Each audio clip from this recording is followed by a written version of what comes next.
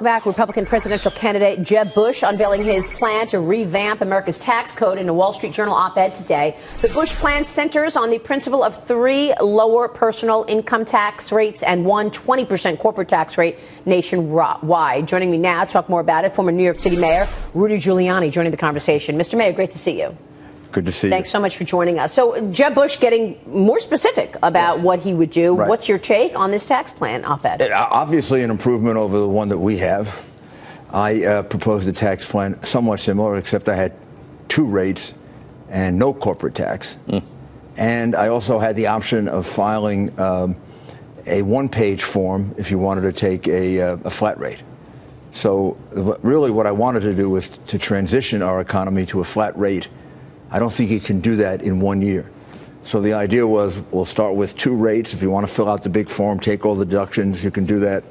But if you want to take the flat rate, you just file a 1-page form and you pay that tax. Ultimate goal being basically Forbes flat tax, which I think would be the very, very best thing. I don't know why this has been so difficult. I mean, this is the one subject that everybody agrees on. We need to see tax reform. Yep. And yet, and if it's corporate taxes, why can't they just lower corporate taxes? Well, I think corporate tax, you don't need a corporate tax. What do you need a corporate tax for? You're taxing the money anyway. I mean, taxing the money as income.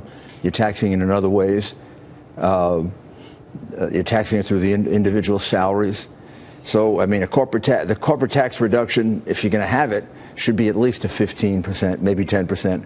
Imagine what that would do in terms of competition if we had a 10. Yeah, we have one of the highest corporate tax rates in the free world. I think it's the highest. The highest. It just became the highest. And then you wonder why businesses flee. What? Well, because and they acquire other companies and they go as you all know, public companies are constructed for the purpose of making a profit for the stockholders.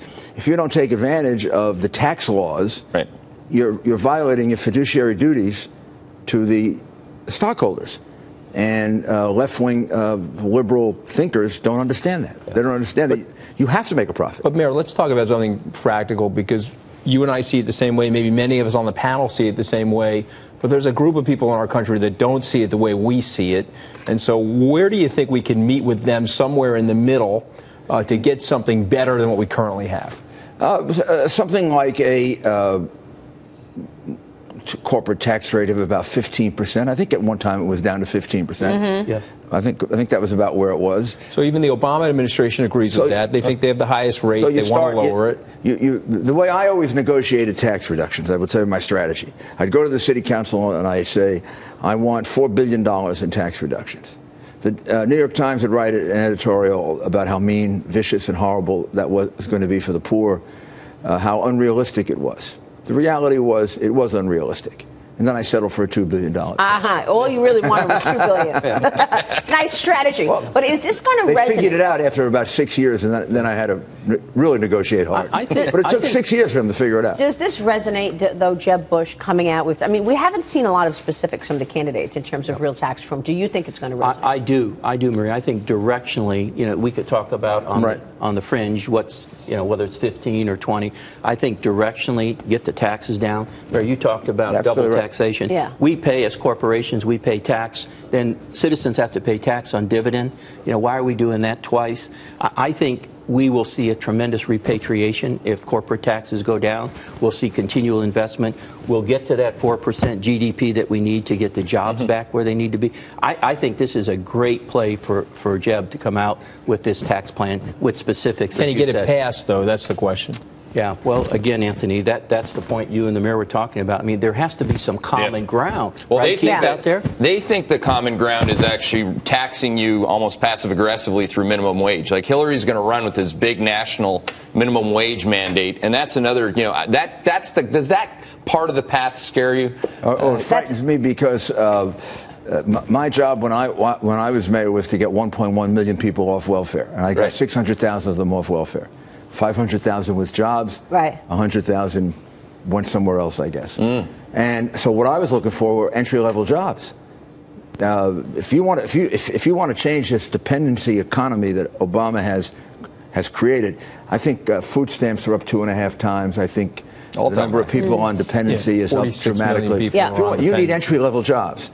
If you have a high minimum wage, you lose all those entry-level jobs. Right, because business is something's got to give. Or they happen under the table. By the way, speaking of Hillary, do you like the softer side? Is this going to work? I like this. I like the side of Hillary in a grand jury. That's the side that I like. I would like to have Hillary in a grand jury.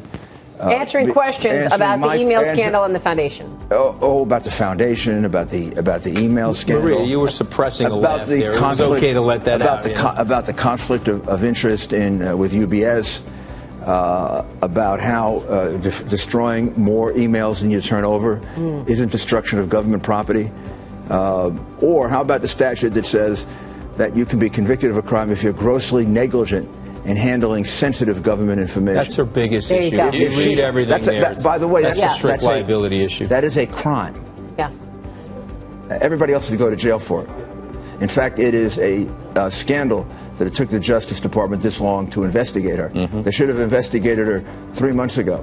If it were for a Republican politician, he'd be investigated 3 months ago. Mr. May, thanks very much for joining us. Thank you. Good to see you. Rudy Giuliani, as always. We'll be right back.